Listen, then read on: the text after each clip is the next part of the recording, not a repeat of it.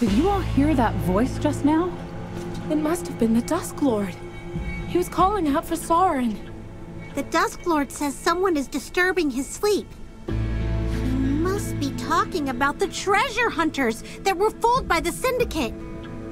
Weren't you listening, Chippy? The Dusk Lord said that witch disturbs my sleep. He wasn't talking about a person. Whatever it is, it must be something that a divine doesn't consider to be human. Most likely. But why would a Hypogean want to disturb the Dusk Lord's slumber? All we can do is keep moving forward. The Crimson Highlands will be full of danger, so stay on your guard.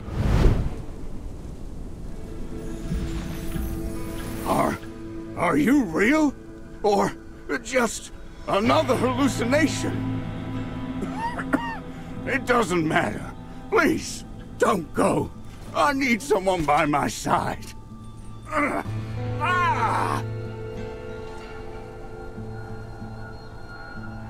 What are you doing? Why did you cut yourself all of a sudden? The pain keeps my mind clear. Please, just listen to me.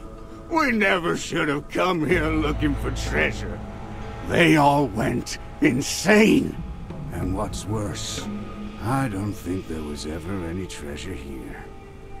Only despair. Don't worry, he's still breathing. Should we take him somewhere safe?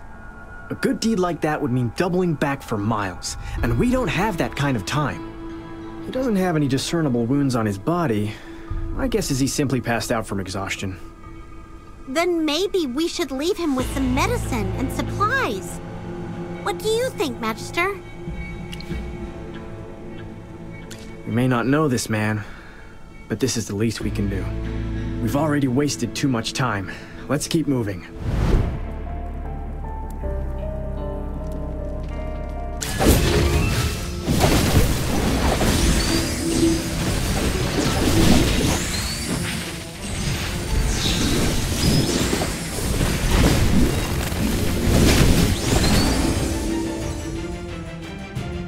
Divines above, I confess that I have stolen my neighbor's terrorbird eggs, and also made his roof leak. I was wrong, but please, I beg of you, don't deprive me of the right to stay at the Dusk Lord's side. He's rambling. His injuries are serious, and his brain seems to have suffered damage too. He is at his limit and needs to take this. It's food. Wait, a ball of muddy grass like that is only going to make him worse. Entendre taught me how to make this. Not only will it fill his stomach, but it'll also purge his body of any toxins. She's right, Citrana. I learned this recipe from a kind old man who I met during my travels. It's made from a special red clay mixed with certain herbs. It's meant to be used for emergencies. Is this really okay? See, Entendre? She doesn't trust you at all. That's not what I meant. Entendre is too trusting of other people. Who's to say that this old man was telling the truth? I've taken this before, Citrana. It's perfectly safe, I promise. Fine, if you say so. I'll give it to him. Am I doing this right, Entendre? Well done, Coco. It looks like you're capable of taking good care of others now. Entendre praised me again. Ugh.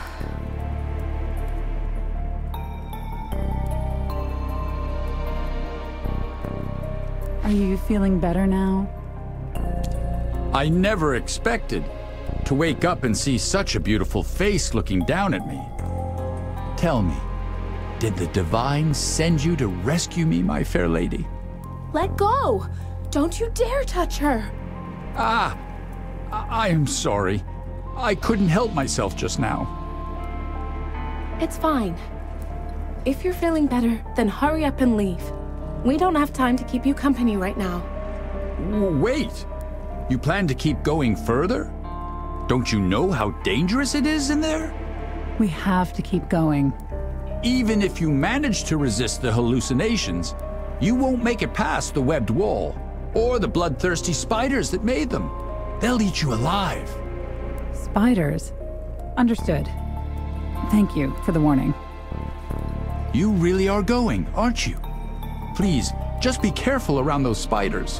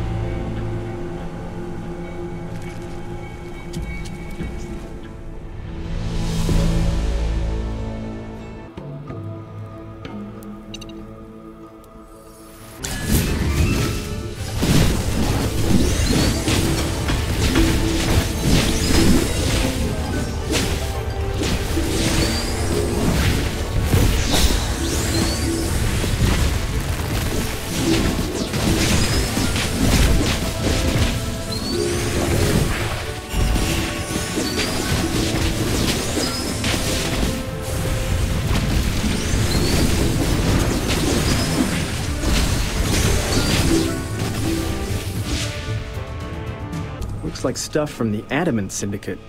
Even though the Claws rounded up a bunch of folks to do their bidding, some of them couldn't escape the spider's venomous fangs. Looks like the Adamant Syndicate also managed to trick the Quicksand Claws to get in. Frank thought he was digging for treasure when, in reality, he was just digging a tunnel to avoid the spider nest. For once, I'm starting to feel bad about his death. Huh? Why is that? Because I didn't get a chance to see the look on his face when he dug up a bunch of the spider sacks. Oh. When you put it that way, I kinda wish I could have seen it too.